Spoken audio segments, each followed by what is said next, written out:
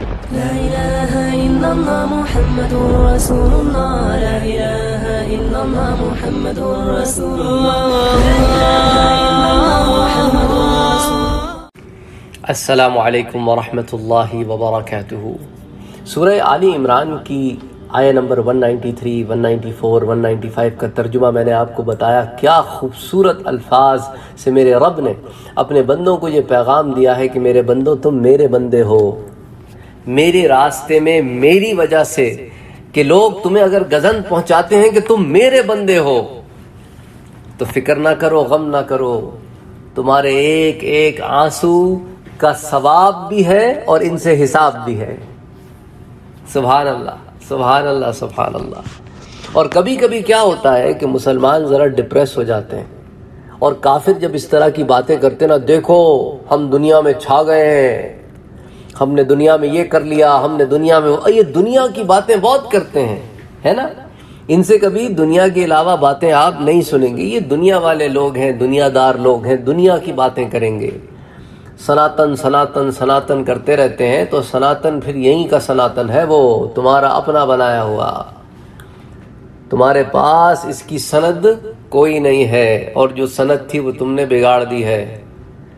جہاں ایک خدا کی عبادت کا تمہیں حکم تھا، تم نے بگاڑ کر اپنی مرضی سے اس کو جو چاہے کر دیا. اب منطقیں تلاش کرتے ہو، اور یہی حال تھا. آپ کا کیا خیال ہے؟ ان لوگوں کو دیکھتا ہوں نا میں، ان لوگوں کی باتیں سنتا ہوں تو مجھے بڑی شدت سے احساس ہوتا ہے کہ حضرت نوح علیہ السلام تو ایسے لوگوں میں رہتے تھے، ان کو تبلیغ کرتے تھے اور اکیلے تھے.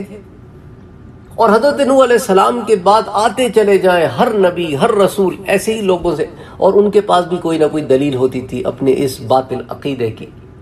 حضور صلی اللہ علیہ وآلہ وسلم کو بھی مکے میں ایسے ہی لوگ ٹکرائے تھے.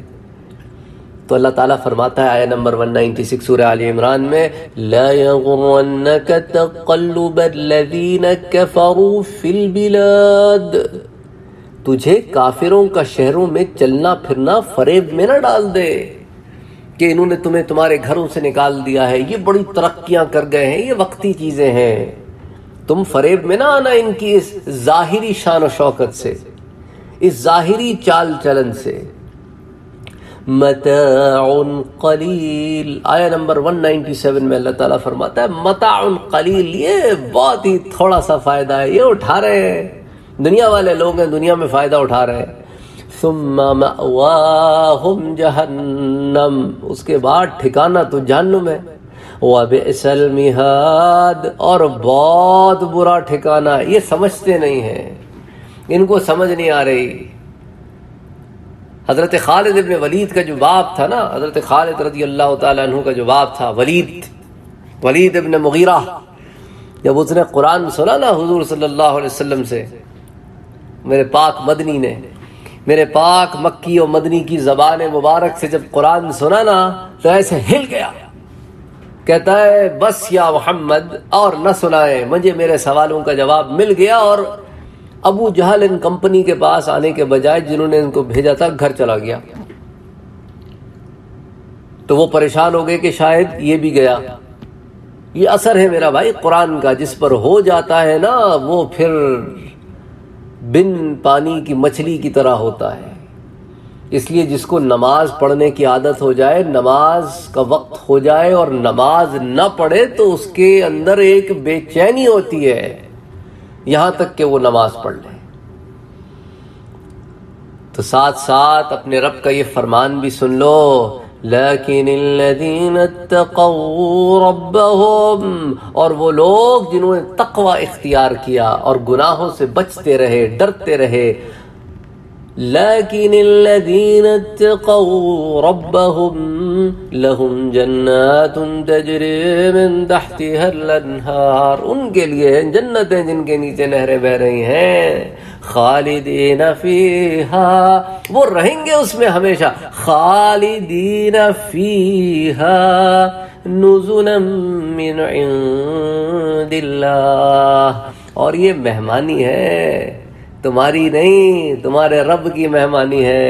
نزلا من عند اللہ، یہ اللہ کی مہمانی ہے. اللہ میزبان ہے، تم مہمان ہو. تم کسی کی مہمان نوازی کرتے ہو تو کتنی نوازیاں کرتے ہو، اور وہ تو رب ہے، اس کی دین کے کیا کہنے. کہتا ہے وَمَا عِندَ اللَّهِ خَيْرٌ لِلْأَبْرَارِ، جو کچھ اللہ کے پاس ہے وہ بہت ہی بہتر ہے. اللہ اکبر، اللہ اکبر. آؤ تو صحیح نا اپنے رب کی طرف، آؤ تو صحیح. اللہم صلی وسلم وبارک علی سیدنا وحبیبنا وشفیعنا محمد صلی اللہ علیہ وسلم.